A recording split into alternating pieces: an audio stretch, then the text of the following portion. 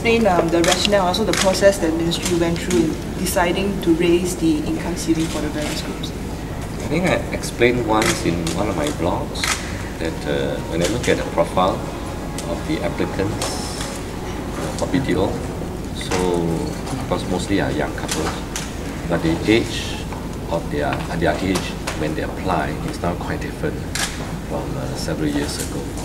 People are marrying late, and with that salary adjustment, and I express a view that obviously the salary ceilings need to be adjusted to take that into account. So back to this 25,000 this year, 25,000 next year, people may not appreciate the scale of this operation.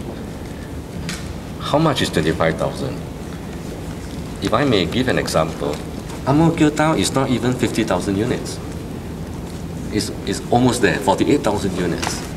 So in 2 years, we'll be building an entire Ang Mo Kio Town. So Minister, you're confident that the 25,000 that you're promising next year will be enough to meet the expected surge in demand from those coming over due to the increase of income ceiling?